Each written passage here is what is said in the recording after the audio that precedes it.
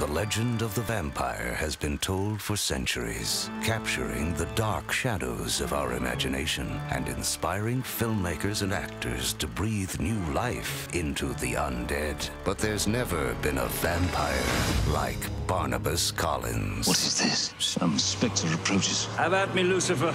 My soul is prepared.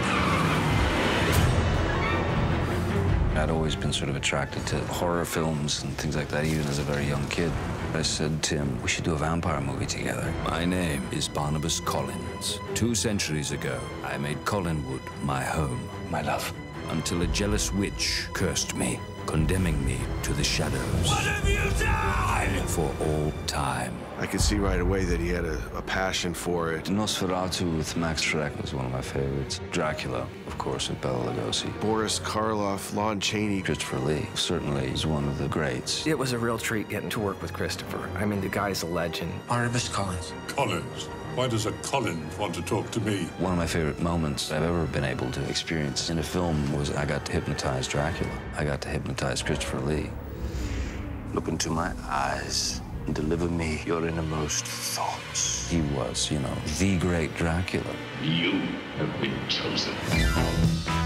Welcome home, Barnabas Collins. Surely you are aware of the darkness that has plagued our family. He was a very reluctant vampire.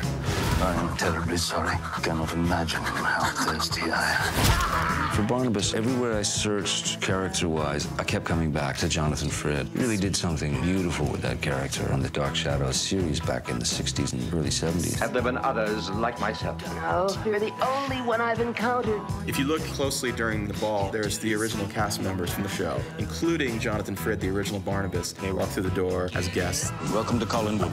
There's great humor in it, but great humor that comes out of very serious issues. I simply seek advice on the art of courting a woman of this time. You obviously mean Vicky. She has the most fertile birthing hips I have ever laid eyes upon. You're weird. Do you really think so? About tapping into vampires, witches, ghosts. The reason they're powerful because we all kind of experience those feelings on some level. If a man can become a monster, then a monster can become a man. It's something that remains in our popular culture because it's strangely part of our everyday lives. I see that you have grown desperate enough to sell off the family silverware. How could you tell? These are exact replicas. Had this fork been real silver, my hand would have burst into flames upon its slightest touch. Is he for real? Baby, I'm howling.